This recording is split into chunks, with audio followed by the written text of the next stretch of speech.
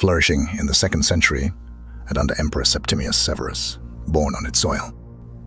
The city boasted grand structures, intricate mosaics, and a bustling harbor, including an amphitheater resonating with the cheers of 16,000 spectators, thriving on strategic location and trade routes. Leptis Magna connected Rome with African riches.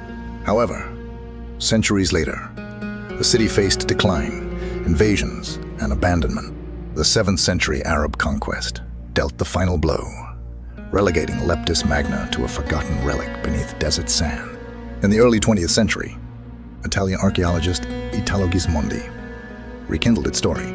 Passion and perseverance unveiled the city's splendor through careful excavations, showcasing advanced engineering and daily life.